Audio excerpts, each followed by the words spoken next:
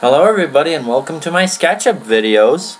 Today I want to show you something else other than houses that I do in Sketchup.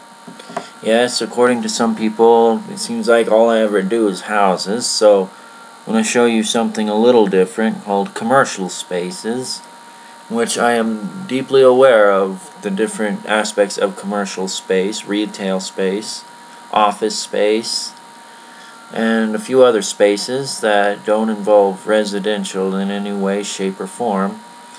So I will make several things that I've done with commercial spaces. This one here is just a simple strip mall that I basically decorated. So we'll have a look around. Sorry if this thing is a little slow. Alright, so what you're going to see is this, though, is a basic commercial space. It shows most aspects that you will see in various commercial space design, such as the retractable ceilings, these kinds of lights, rubber plastic baseboards, very simple flooring, and lots of space inside. I mean, this is a store space. Yeah.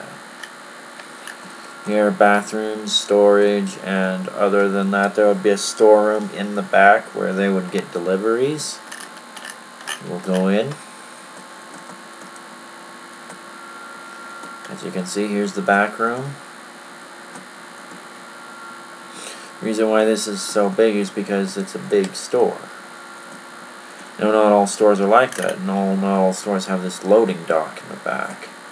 Actually, well, sorry about that. This computer keeps jumping. Sorry about that. So we came back through here. Move outside. We'll see the loading dock.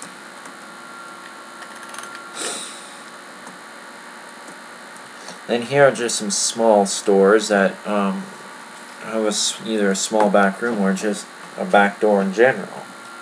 I mean, of course, all spaces need to have back doors. And then here's a little bit bigger of a shop, not too big. Then commercial spaces have traditional uniform air conditioning units, and another thing is vents that aren't randomly placed but strategically placed for the bathrooms.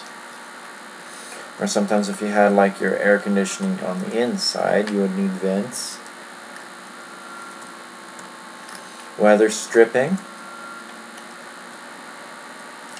And usually when you see commercial spaces, you're thinking something very repetitive. It is. Like, see the windows and the doors, and what you see on the inside. Yeah, very repetitive.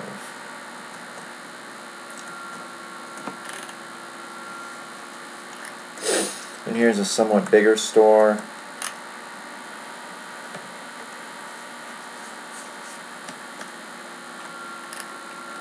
Then there was that anchor store on the end.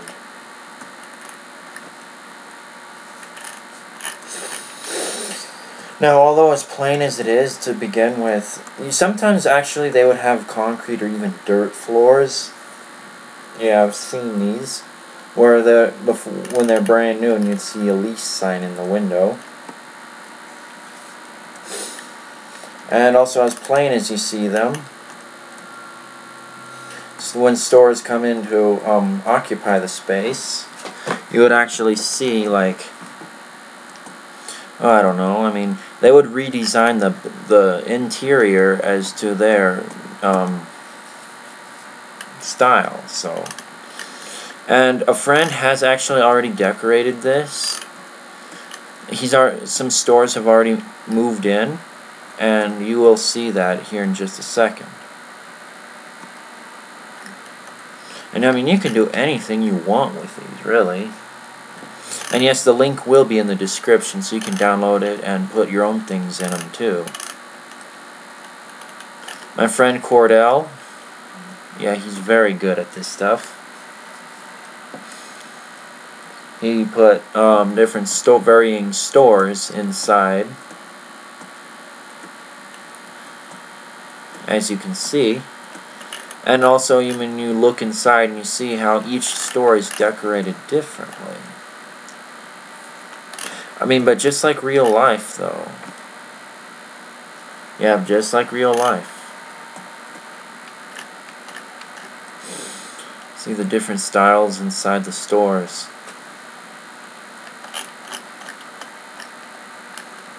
And here's the back area.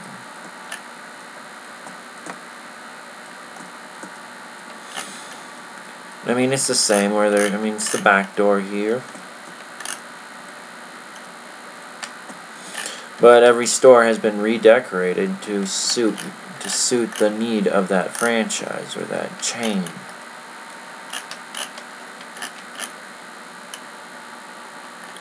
I mean, stores would be somewhat different.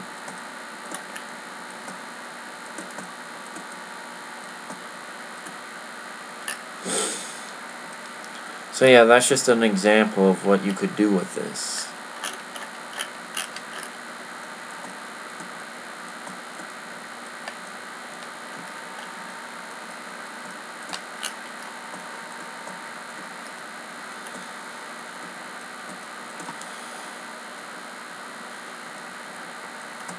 Commercial, you can do anything you want.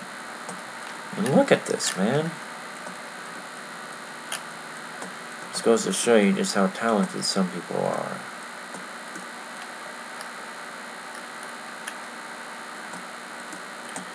Walls were added.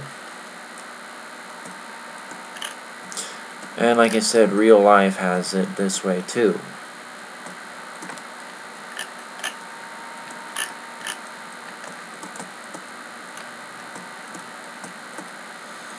Now I know you can do this, but before you get started, I would recommend you getting yourself a little very used to what commercial space is entitled, what their sizes are, because I mean there are very standard sizes you are to use for commercial spacing, especially if you want to put a lot of people in it. You know, you have to know what materials, also size,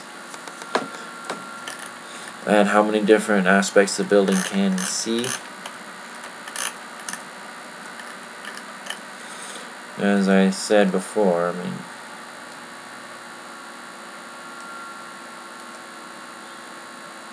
because I mean at first you see it's very, very, very generic, very plain, just stalls, really. And that's all it is, right? Stalls.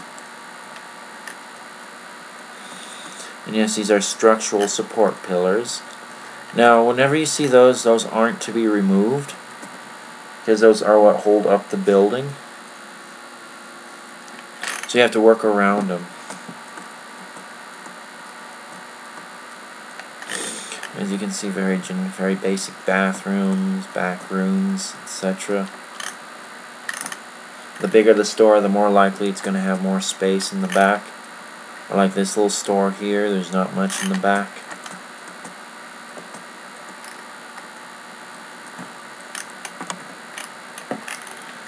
We'll have to use the section plane tool for this one.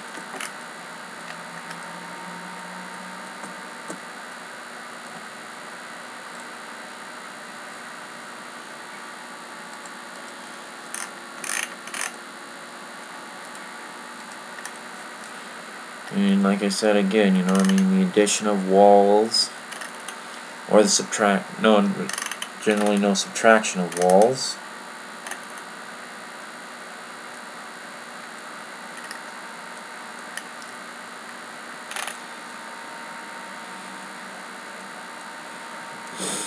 And you can have in any varying configurations.